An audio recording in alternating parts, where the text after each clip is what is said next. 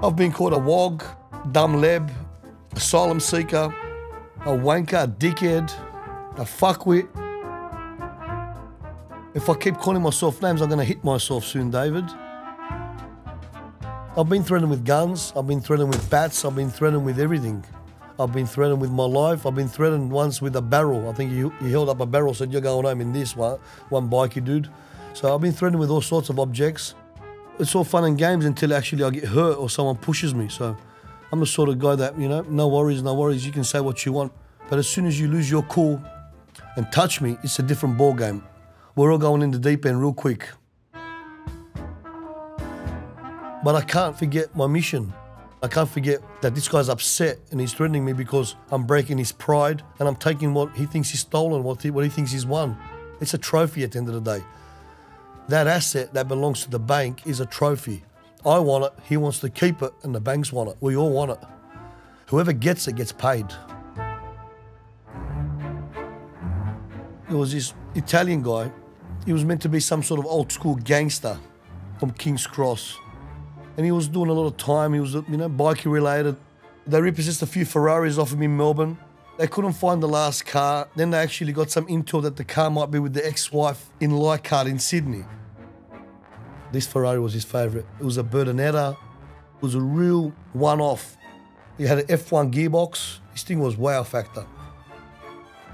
I go out there and I make contact with the wife. She denied having the car. I left her my card. Then he called me from jail. He says, what's making you go around my ex-wife's house? I said, look, we're looking for a Ferrari 1, 2 and 3. He goes, you took the ones in Melbourne, that's enough. I said, look, there's one more that they're looking for in Sydney. Now, I'm the agent they've given the job to. I'm just doing my job. There's no need to get upset. I won't go back there if you don't want me to. He says, no, don't go back there. He hung up on me. Then he called me a week later. He said, listen, are you going to keep going back there? I said, no, well, I'm not, but they might give it to another agent who will. And we became talkative over the phones and I know him and he knows him and we know each other and we know similar people. So he must have been a bit of a heavy bloke because he spent a lot of time on the phone from jail. Or he must have had a mobile phone in his cell, one of the two. He said, if I give you this car, Joe, you hold it for me, make sure no one repossesses it or the banks don't get their hands on it, I'll give you 20K. No, I said, you know, what's the harm in saying no?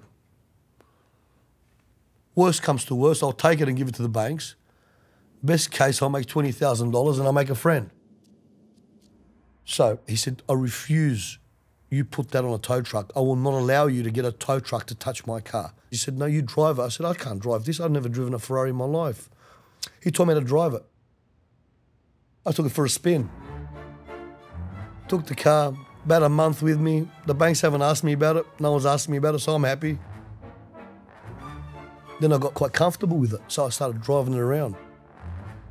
Then I took some photos of the car. They went around, they just spread, they went viral. This is back in the days when there was no social media like there is today.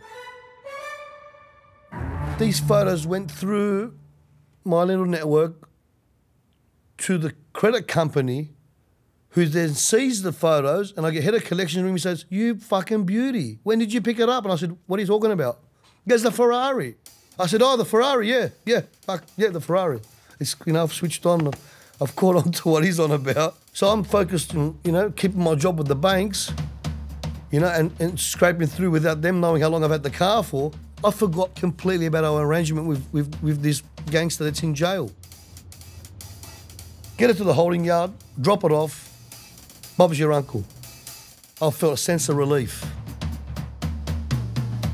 Then I get a call about 3-4 weeks later. You fucking idiot. You motherfucker. Wait till I get out of jail. I said, listen, you dumb old fucking prick. Stop ringing my fucking phone. I should have just fucking took the car from the start and not talked to you at all. You're giving me bloody anxiety. And he went off his tits. He says the fucking number plates are worth more than you little wanker, and he's going off his fucking head. I said, no doubt. I said, well, when you get out, make sure you make an effort to come and see me. Just remember, I'm the one who found the car and found your family members. It's going to be hard to bloody get you back, dickhead, and I hung up on him. I didn't see him. I didn't meet him. A few years went by. I get a job in Smithfield for a few concrete pumps. I go out there. I'm in the office waiting for the director of this company, and this guy comes out. I'm in his waiting room, He goes, Joe, come in my office. Then I've looked up and I've seen photos of the Ferraris, the two in Melbourne and the one I was driving on the wall. And I said, oh shit, this is the guy. I actually put it together and said, this is the guy. And then he looked at me and then we kind of worked it out who we are. And we kind of made friends, you know? It was all under the bridge. So he kind of like checkmated me into helping him and buying him time to pay off these concrete pumps because he said, I'm built this business since I've been out of jail now, Joe, and rah, rah, rah. And I was nice to him. I done him a couple of favours, helped him out with those concrete pumps and getting them rectified, and it wasn't so bad after all. Are you still friends with him now? I don't think so. I think I ended up knocking off the concrete pumps.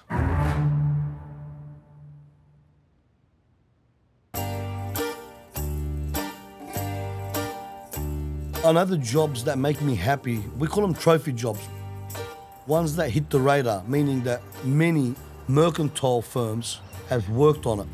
The financier would try 3 months with this firm, 6 months with that firm, 3 months with this firm. He tried every agent in Sydney through different firms and agencies.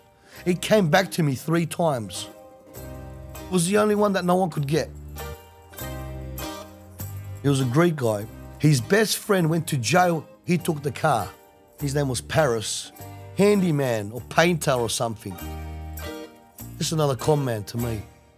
A real grub of a human being. I was dealing with him when Greece was going through the recession and he was telling me stuff like, my money's in Greece, the banks won't release it. The excuses were wild. You know, members of the family are dying. My mum's funeral, my mum just passed. I think he killed his mum about 100 times within a year. He was going to kill me in the end. That's how much he stressed me out. And he'd never show up. This guy would always answer his phone, but never do the right thing. He never wanted to give the car back and always said, I'm going to pay for it. And I used to tell him, you have no rights to the car. He knew that he wasn't liable for it. He knew that we couldn't hurt him. He had the registration papers, so he was always keeping it up to date with rego and insurance, except it was never at the registered address where he'd register it. Until one day, the job came back around. I got a call from Skip Locators. He said, Joey, this guy's just registered at a new address in Marrickville. And I said, dead set. What's the address? I went there, it was after hours. I wasn't allowed to repossess, but I didn't give a shit. Why should I play rules with this guy, play by the book when he's got no rights to the car, shouldn't even have it? Who cares if I'm an hour late? I seen it and it was like a bloody miracle. I said, I can't believe I'm looking at the car. Now it was those little streets in Marrickville where, you know, you can park one car on one side and the other side there's no car to be parked because they're little narrow streets and you can barely get through. So the tow truck came and we had to angle the cable to actually rip it out this way, then to drag it up the tray. So we had to angle the cables to pull it out and get it out between 2 cars. He seen and heard the tow truck. He came running out. I was standing on the tow truck. I said, Paris, game over, buddy. Go fuck your dad. That's exactly what I said to him. He ran straight up to me and threw a punch at me. And we just ended up punching on, but it felt good. I didn't care. I said to the tow, don't get involved. We're just going to have it out. And then he started, I'm going to the police. I said, you go, I'm going to get you charged for assault, you dickhead. I've been talking to this prick for almost 2 years and all he's done is lie to me. I was happy to go to jail.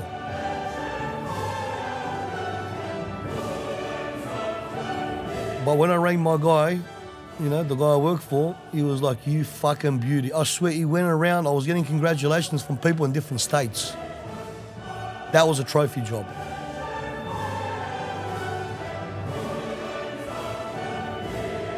Do you wonder where Paris is now? I don't care. You see, people say, Joe, have you got enemies? If you're going to call that weasel an enemy, so be it. I'm happy to walk the streets with no clothes on, looking for him. They don't scare me, these guys. They should be scared of me. I'm the guy hunting them. They're the guys hiding from me. And after I finish my business, why should things change? He's still the same weasel that's been hiding from me for 2 years. Why should I be scared? I don't see the reason. That's his nature. This is my nature. put us in the wild, I don't know who's to be scared of who. It's certainly not me. I'm always honest. I never lie to myself. I'm a very honest person. You ask me the question, I'll give you the answer. When people might look at me and assume, people might hear stories and might have 100 questions or 100 different theories about who I am or where I've been or whatever the fuck ever. I couldn't give a shit. Ask me, I'll tell you the truth. I never lie. My secret is the truth.